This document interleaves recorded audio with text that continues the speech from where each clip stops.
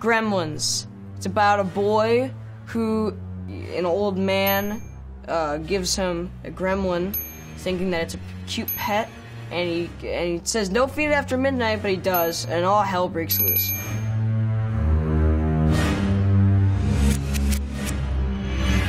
Hey Teen Vogue, I'm Finn Wolfhard, and I star in It and Stranger Things, and today you're about to test me on my 80s film knowledge.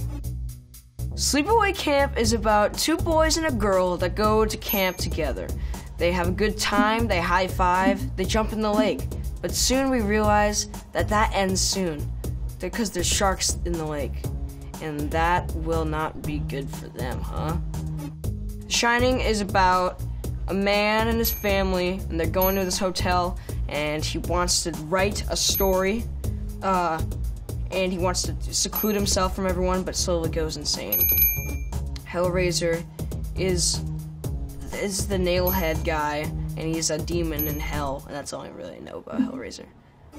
Critters is about a kid who is digging a hole, and he finds a little critter down there. It's not a squirrel, it's not a possum, it's not any of those stuff. He calls it a critter.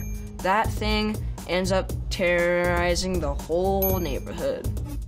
Burning is about a bonfire that a bunch of high school kids have because it's graduation, and then they all die because there's a guy there. There's a slasher.